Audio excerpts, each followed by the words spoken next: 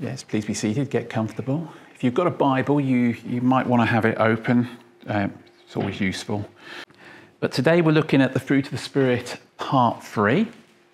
And this week it's joy. Obviously we're in Galatians 5:22 to 23. Now, just as a quick recap, here's the verse on the screen that we're looking at. But the fruit of the Spirit is love, joy, peace, patience, kindness, goodness, faithfulness, gentleness, self-control. Against such things there is no law. And if you've been with us over the weeks, you'll know that we started off by looking at the verse as a whole, looking at the before and the after. And we pointed out some important things. First, the word fruit is singular.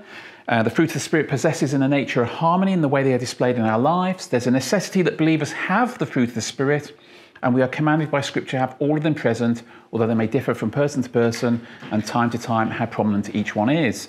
And also we pointed out the thing at the end there, the bit at the end that says, the law of Moses finds no flaw in the fruit of the Spirit. That is why Christ fulfilled the law and thus could be the sacrifice for our sins. I also mentioned the fact that the Spirit alone can give us the ability to grow this fruit, and the result satisfies all demands of the moral law in the believer's life. Last week we looked at love.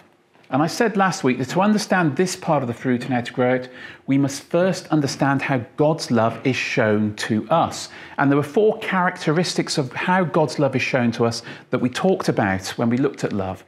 And so we looked at the fact that God's love is unmerited love. None of us deserve it. Secondly, it's steadfast. Once God's love is in your life, it is there for good. It cannot be taken away. We looked at that. We also said that God's love is a suffering love. God has suffered for this love to be in your life. His Son died for you. That's the suffering that we're talking about. And then I said it knows no bounds. Knows no bounds. It's endless. It sort of knows no bounds, this love that God has for us. And therefore, this is what we should be displaying in our life. And so the Bible is clear, as God first loved us this way, then we must also, as those who say we love, trust, honour, obey this God, must also love as he loved. Therefore, we don't give love because someone deserves it. The truth is, if that was the truth, we wouldn't love anybody, because most of us let people down all the time. Our love must be steadfast. Our love is a suffering love. It's going to suffer at times. It's going to be hard to love. It's going to be hard. It's going to suffer to actually be there. And it's got to know no bounds. There's no bounds to this love. So that's what we talked about. And we said, how do we do this? Well, Romans 5:5 puts it bluntly. And hope does not put us to shame, because God's love has been poured into our hearts through the Holy Spirit who has been given to us. So it's from the Holy Spirit. But also we said, pursue love. It's something we have to work at. Love is not easy. It has to be worked at. And so that's what we did when we talked about love. That's where we came to the conclusions that we drew from that. Joy is the one that we're looking at today. And this one is very exciting. Okay, really interesting. And I've already given Mel a strange look about something she said earlier, because we're going to go a little bit further than maybe some of you are thinking at this time from what you've already heard in the service today. But joy. Few qualities of life are more universally desired and more widely misunderstood than joy. Typically, it is viewed as a fruit of one's circumstances and as an emotional condition, a word that most 21st century people associate with a sense of well-being and happiness. Happiness.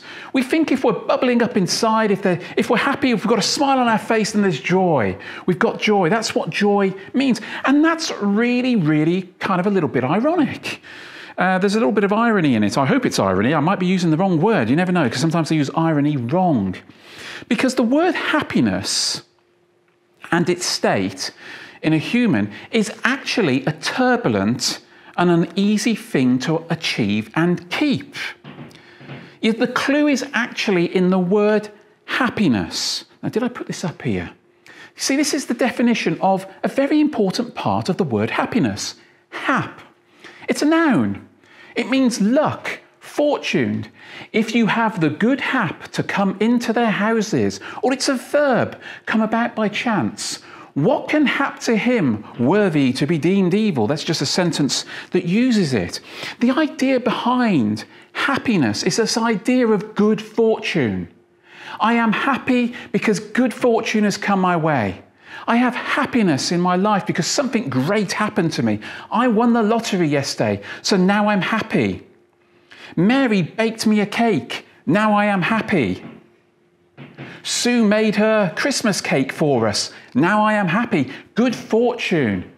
And so unhappiness is when bad things happen to you, when there's not good fortune around. And we often relate joy to that in the human sense. That's what we think it is. And yet it's a much deeper word in the Bible. And it's kind of a little bit strange that joy, something that we want to hold on to, is so fleeting. Even the words that are associated around it are fleeting. They're fleeting words in human terms, and particularly in the 21st century mindset that we have today, where we find joy in things, in people, rather than in deeper things, things that last. And this word is one as well. It's an interesting word for the church, because joy is a word that over the centuries hasn't always, at least in the world's eyes, and to be often to those of us inside the church, seems to be a word that is not easily applied to those who follow Christ. For many looking in from the outside of our churches, the way we worship and the very manner of the people partaking in Christianity can appear, quite frankly, well, the very opposite of joy-filled faith or religion. Sometimes, don't we? We're a bit dour. We get quite serious, don't we? We have these modes where we become kind of like, okay, I'm at church now, serious face. I mean, 5 minutes before church, I could be laughing and joking with Mary, and the next second, her voice goes down into her deep, holy voice that comes out. We all do it. We all do it. Even sometimes when we're reading the Bible at the front of the church, we develop this strange knack of draining the joy out of the words that we are reading, rather than putting the joy in sometimes. That's what we do. And in some part, this is understandable, because if you love Christ, then we take seriously the call to live in a way that is different to the Word. We take seriously the idea that God is holy. We take seriously the idea that prayer is important, that the Bible's important. We do take those things very, very seriously. And so it's sometimes understandable that we kind of want to give it what it's worth. If we want to give it a sense of importance. And sometimes being frivolous doesn't do that. You know, sometimes we can over-frivolize. A friend of mine at college, a lecturer in our preaching studies, once gave an idea of this. He said he was at church and the guy was talking about joy, and he decided to demonstrate joy by sliding down the banister at the front of the church. And it was quite a high banister, so it was a long way to slide down. And here was the vicar in his dog collar sliding down, just like me knocking this. And boy, did it offend half the people in the church, because some people just found it too frivolous for such an important subject. And so, you know, maybe surprisingly to us as Christians, this is a word, that is actually quite important in our Bible, and not just for what we've already said in the service today. Now, we are going to get to that, but before we do, I want to show you how important the word joy is. There are somewhere in the region of 150 to 200 mentions of joy within Scripture, and they are not all the same. We start off in Hebrew. In Hebrew, there are 15 words for joy. Now, some of them are verbs and nouns, but they class that as different words. And some of these words are really, really, really interesting. Okay, I'm not going to go through each of them. You'll notice that. But the fact that they use 15 words shows us that this word joy has a richness to it, and it also has a clarity that sort of, you can sort of pin it down in certain places to different things. But as I said, I'm not going to go through them all, but some of these words involve instruments, leaping and jumping, inexpressible quiet joy, moving round in a circle. One of these words actually describes something like a dog chasing its tail. It's seen something exciting and it's running after it. That's how joyful it makes something. And exuberance and more. These 15 different meanings are varied in what they are. There are so many of them, so I'll just say a few out because of the fact that we're using the thingy, but Gil, Gilia, Doubts, Chedver, Messos, Rinne, Renan, Suz, Samak, Sinak, Sasan, Terura. Said none of those correctly. Okay, you have to go away and learn Hebrew if you want to know. So we see instantly, this is just the Old Testament, because the Old Testament was written in Hebrew. And so in the Old Testament, joy is there. The joy is not a New Testament creation, but also it's something that's quite varied. And we see that in the New Testament as well. There's not just one word for joy in the New Testament. And I'm going to go a little bit deeper into these ones. But we see here, first word up there is agalaliasis, which means exaltation, extreme joy, gladness. So again, three words that we would maybe associate there with joy. Those would be normal for us to associate joy with those things in the 21st century. Those are things, and that's found in Luke 1:14, and you can look in Luke 1:44 if you want to look up the use of that one. Then there's this one, euphrozoon, which is a noun. It's used 2 times, and it means good cheer, joy, or gladness. So again, joy in the Bible being used in a more worldly sense than maybe we've thought about so far. And that's you can look up Acts 2:28 and Acts 14:17 for that. And then we got this one, which is a verb. It's used 38 times, and it could mean to glory, whether with reason or without, or to glory on account of a thing, or to glory in a thing. But again, it's about joyously doing this. Joy. Joy is the meaning of the word, but there's a sort of nuance to it that maybe you didn't realise. And you can see that in 1 Corinthians 1:21. And then we got omninimai, which is a verb which is used in one verse twice. And it means to be useful, to profit, help, to receive profit or advantage, to be helped or have joy. And I think the or have joy is actually the word it's translated to in English in our Bibles, and that's Philemon 1:20. So again, another use, a different use. But again, that's what I'm saying. The Bible uses joy for so many different things. Skirte, which is a verb used 3 times. To leap for joy. We all know that one, don't we? But to leap for joy, Luke 6:23. And then we got Cairo, which is very similar to the word we're looking at today, but not totally. And this one's used 74 times. And it means to rejoice, be glad, to rejoice exceedingly, to be well, thrive. In salutations, they use it, hail. At the beginning of letters, to give one greeting or a salute. And Romans 12:15 is a really good example of that. And like I said at the beginning, the reason I've shown you this to begin with is because in a moment, I'm going to talk about our word, which is the word we are commanded to have in our life.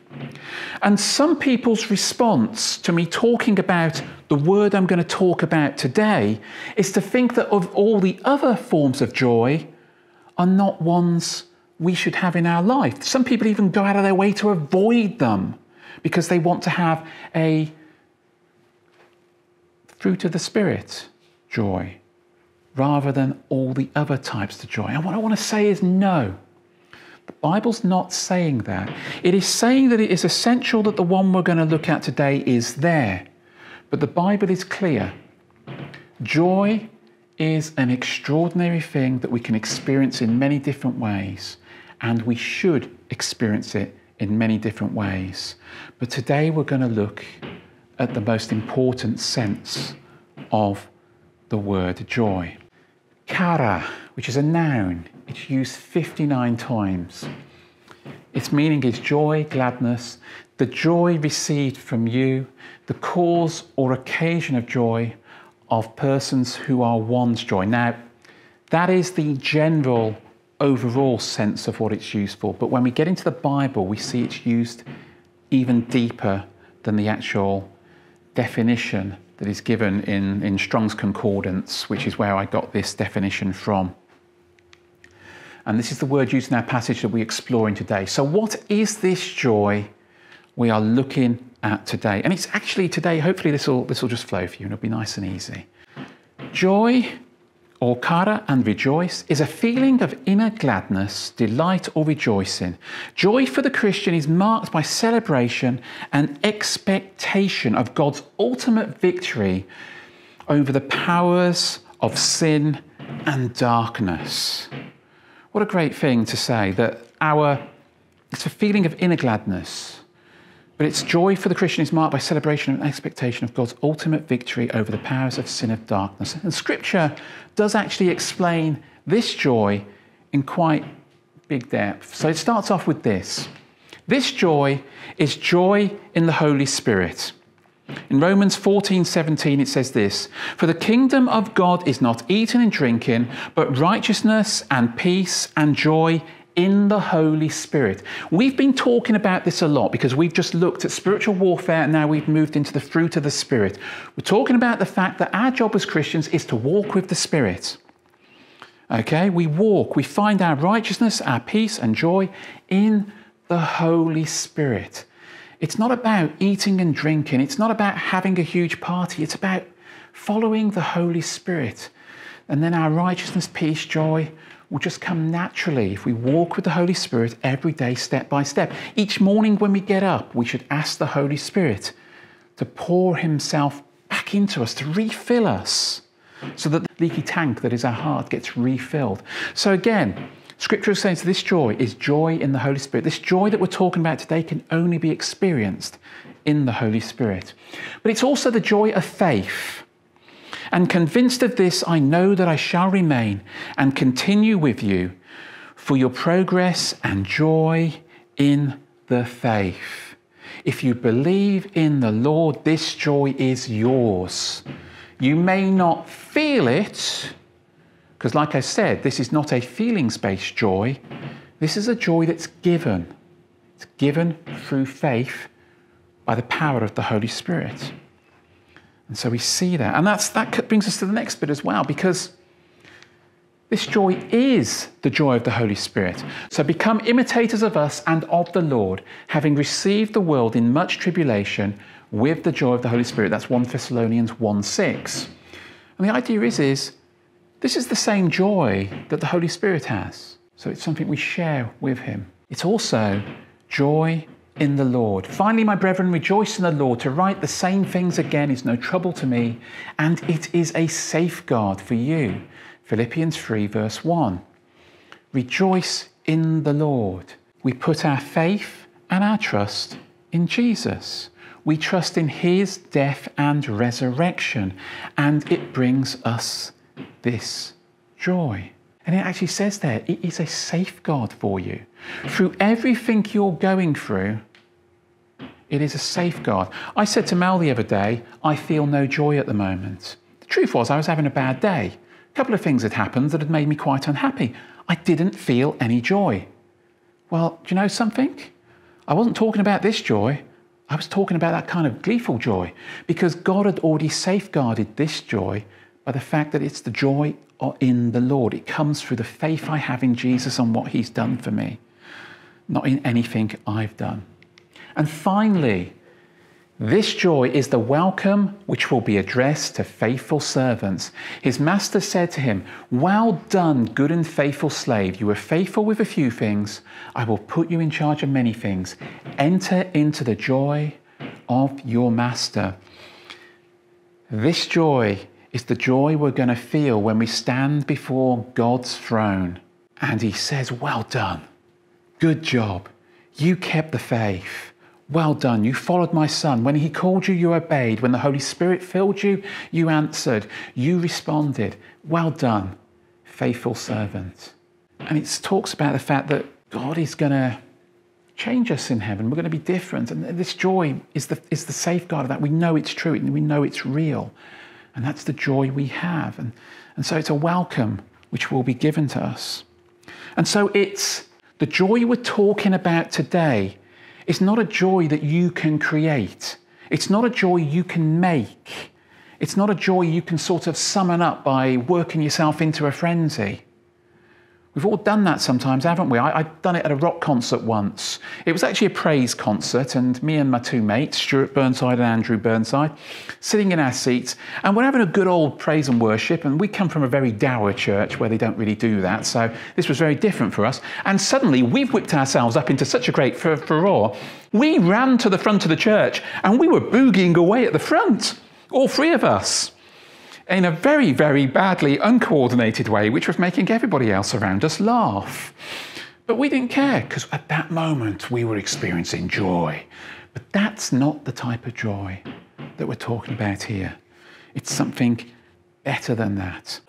In the secular works, joy is defined as the emotion evoked by well-being, success, good fortune, or by the prospect of possessing what one desires. But actually, this is about possessing what God desires for us, what God wants for us. So it's very different.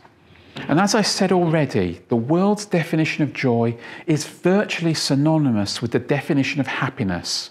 For both of these emotions are dependent on what happens. In the worldly sense, that's what they believe. But to us, joy is given.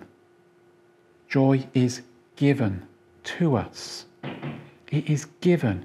It is implanted in us when the Holy Spirit is poured out into our life. And so we can see that already, that biblically, the joy we're talking about at the moment is different, because it cannot be obtained by works. It can only be attained through God. So what does this mean? So we can see biblically joy has distinct characteristics which radically distinguish it from its circumstantial and emotional counterpart. What do I mean by that? Well, this. Rather than being dependent upon circumstances, the Christian joy part of the fruit of the Spirit, it's a condition of one's being. And you can look at Galatians 5:22 and Romans 14:17 to see that. And so basically, it's a part of you. It's a part of who you are. This joy is now who you are if you are a Christian. And the only circumstance upon which joy depends is that one's life is in Christ. Jesus promised to give joy which no one, not even any circumstance, could take away. And so Christians are joyful because they are alive in Christ. These three bits here are quite important. It's not dependent upon circumstances. It's dependent upon Christ. But there's something really, really interesting about this word that I want to show you today. And I think it illustrates these 3 points really excellently. And it's this. I want you to read this phrase.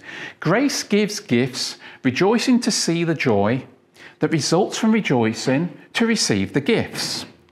Now you're probably thinking to yourselves at this point, what is this barn pot on about? Well, I'm going to show you. Here is the Greek words that are used for the words above.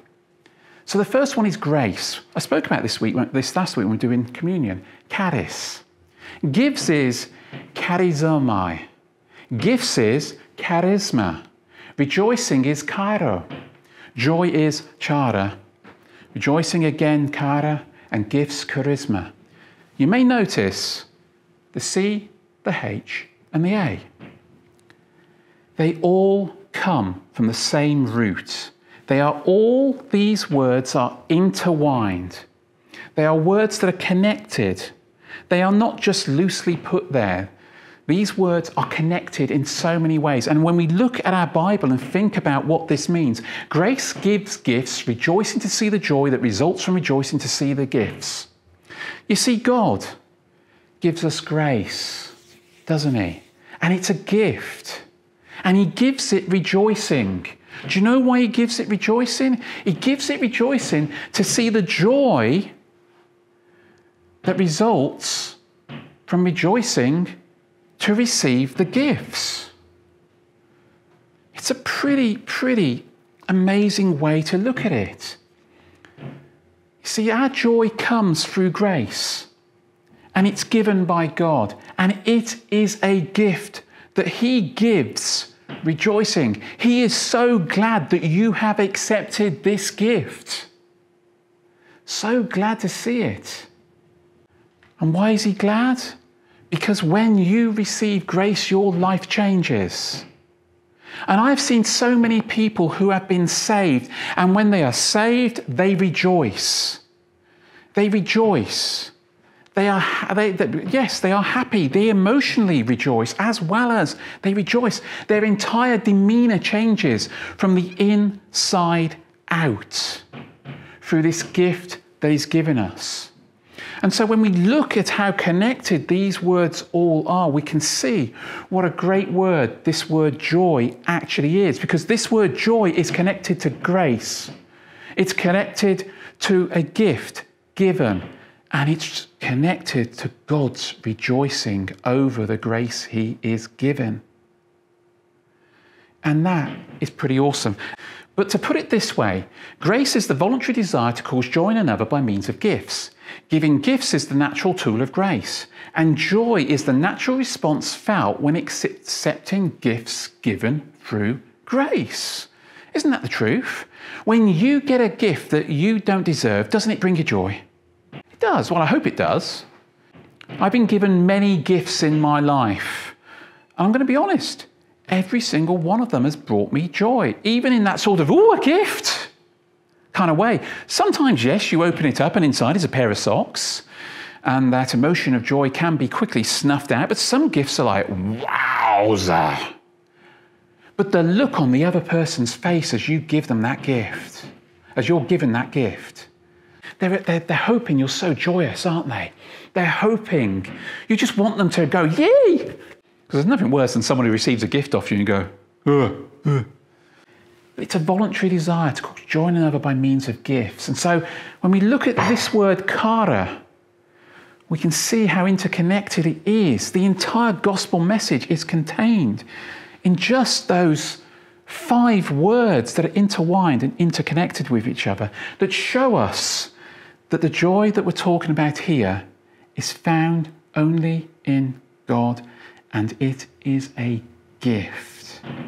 You can do nothing to earn it, and you cannot produce it yourself without God's help.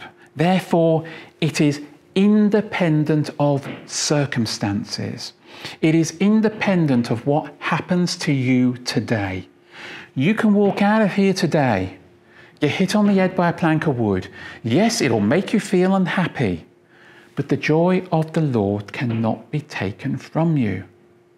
You can think it's not there, but it's there. God wants to say to you, even as you get hit on the head by that plank of wood, I am with you, my child. My gift of grace will never leave you, no matter what you go through. We prayed for the persecuted church earlier. And I'll tell you something, I've often seen more joy from persecuted Christians than I do from Christians who have a comfortable life. You see, persecuted Christians know that what God has done for them has not been taken away and never can. There is nothing that can take away that. And so because of that, because of the independence of Christian joy from circumstances, Christians are commanded to rejoice in all things. And we could be specific about this. Mary, your rock cakes are burnt to a crisp, but God commands you to rejoice in it. Corrie ten Boom was, by her Bible, she was told to rejoice in the fleas that were in the bedding in the camp. She soon discovered why they were a blessing, because it kept the guards away, so they could have their Bible studies and prayer meetings in peace. We are commanded to rejoice in all things, no matter what. And there are various verses up there you can look up. Luke 10:20, John 14:28, and John 15:11, and James 1:2, and 1 Peter 1:6. And also this capacity to rejoice even in suffering and in weakness is the result of the Spirit's continued reassurance to believers of God's love for them in Christ, and their assured hope that God can use even difficulties and suffering for the furtherance of his purposes. And this is true. There's not one of us here who probably hasn't suffered in our life. The fact that you are holding on and that Christ continues to work in your life should reassure you about God's love and the fact that it is eternal for you. It's an eternal love that will never give up. Like I said, it goes beyond anything. It's beyond all measure. And that's really important to get our heads around, because Christian joy does not isolate those of us whose lives appear to be running smoothly from those who are having a really rough time. It holds place for tears and enables compassionate participation in others' pain. Isn't that true? You see, the idea of this is quite a simple one. You see, when lives are running smoothly, it's easy to have a smile on your face. It's easy. And when things are going really, really badly, sometimes it's really hard to have people around you who are all smiley. But if you realise that your joy is not found in that smile or in the tears, it's found in Christ, then the idea is you can wrap your hands around each other and you can say, look, I've been through hard times as well. The Lord is with you. The Lord is with you. Let me help you out. Let me be your friend, because this spirit of joy comes from the same Spirit, and it's the same Spirit that gives the love we talked about. I want to suffer with you through what you're going through at this time. I want the Lord's joy to be complete in you by me showing my love for you in everything that's going on in your life. And that's what we're talking about here, sharing in Christ's compassionate life. The believer is free to extend God's comfort to those who are suffering. And in so doing, Christians manifest the first fruits of the future joy when God will dwell among his people and wipe away every tear and remove all mourning, crying and pain. This is why we're told not to stop meeting together, not to give up meeting together as Christians, to make sure you find time to spend time with other people who are believers. Because by doing so, we get time to put our arms around each other. We get time to encourage each other. We get time to say, God is in your life. Don't worry, God is with you. He will come through in this life or the next. God is coming through for us in every single way. And that's really what it's going to be like in the kingdom. It's going to be no more tears, no more mourning, crying and pain. Our joy will be complete. It will be total. And it will be looking at God and saying, man, it's so good to be here. And so the joy I'm talking about today is different to the many other types of joy we can experience. It's a calm assurance that Christ is in your life and that he is working in you. Let me end with this. A poet wrote this. They said, where is joy to be found? Well, not in unbelief. Voltaire was an infidel of the most pronounced type. He wrote, I wish I had never been born. He didn't have that joy that we've got. Not in pleasure. Lord Byron lived a life of pleasure, if anyone did. He wrote, the worm, the canker, and grief are mine alone. He had every pleasure under the sun, but still felt like a worm. He didn't have our joy. Not in money. Jay Gould, the American millionaire, had plenty of that. When dying, he said, I suppose I am the most miserable man on earth. They always say, if you want to find a miserable man, find a rich man. It's true. Money will only make you happy to a certain extent. After a while, it becomes boring. Then you end up just buying yacht, and then you buy a bigger yacht, and then you buy a bigger yacht. As my brother-in-law was telling me at Christmas, he works on the really, really big super yachts. And by the time they built the next big super yacht, they're being asked to build the next big one because they're not happy with the previous one. Yeah. So you're not going to find it in money. That's not how you're going to find this joy. Not in position and fame. Lord Beaconsfield enjoyed more than his share of both. He wrote, youth is a mistake, manhood a struggle, old age a regret. What a cynical way to talk about life. Youth is a mistake, manhood a struggle, old age a regret. Wow, what a great life he had. This joy we're talking about is not found there. See, my youth wasn't a mistake. I was saved. My manhood hasn't been as big a struggle as I'd like it to have been, so I could moan about it some more, because we love moaning, let's face it. Misery loves company. But it hasn't been that terrible. And old age, I'm looking forward to it after looking at some of you guys here, especially Sue, who seems to sort of, she's the most joyful person I know, and I know an awful lot about her that shouldn't make her joyful. She shouldn't be as joyful as she is. But if I can be as joyful because of what Christ has done in my life as Sue is, that would be great. And it's not in military glory. Alexander the Great conquered the known world in his day. Having done so, he wept at his tent because he said, there are no more worlds to conquer. Wow. Do you know, I have no more worlds to conquer, and it doesn't bother me one little bit. I've been told all my life, when are you going to get the job that brings you fame, glory, and esteem? I had a really large youth group, and someone still came up to me and said these words, when are you going to get a proper job, Tony? We were incredibly successful as a youth group at the time, but still people were saying, when are you going to get a proper job? One where you're going to be respected. I was like, I already feel respect because my Lord is the one guiding every step of my way. That's the security we get through our faith. And by the way, it doesn't hurt me what he said. I look back on it and laugh. And I look back on anybody saying that to me and laugh. Because quite often the mighty end up like this. So where then is real joy found? The answer is simple. Thanks to our Father's plan, it's in Christ through the enabling power of the Holy Spirit. That's where real joy is found. That quiet contentedness at the end of a day, that all is well with my soul. Everything else can be up in the air, but my soul is well because of the Lord. And I felt this joy, this quiet, overwhelming joy, in incredibly strange places in my own life.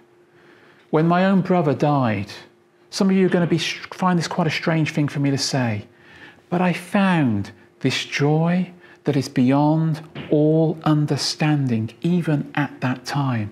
There was a quiet calmness about me, even as the world was raging around me. There was a quiet calmness, and it came from God, and God alone. And that is what this joy is. Seek this joy. Seek it. It's already there. Look at what Christ has done for you. Look at what the Father has done for you, and look what the Holy Spirit is doing daily in your life through his power. And you will find this joy, this quiet joy that goes beyond all understanding. That's all I'm going to say today. I'm going to hand back to Mel, and she's going to close us up.